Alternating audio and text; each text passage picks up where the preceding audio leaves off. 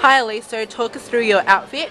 Okay, so my lovely model here is Vanessa, and our challenge today was to create an outfit for $200 in 30 minutes for party wear. So I've gone a bit of flash dance on everyone and chosen this cute little chill dress from Sports Girl for $79.95, and then I put it with this cotton on t-shirt which was just $10 on sale, and simply tied it in a knot and pulled it off the shoulder to give the dress a bit of a twist. Now the necklace here is my favourite, that's from Diva for $18, but I've actually taken it apart. I've put the flower on the bag, and then I've put another one of the chains down here on Vanessa's foot, and then I've got some cute little earrings from Diva and added them to the shoe. Now my shoes here are from Ruby Shoes. I used one of the Westfield coupons and got them for $35. And the bag here is from Spendless Shoes, and that was $30. So how do you feel? Good. Would you wear this again? I would, yeah.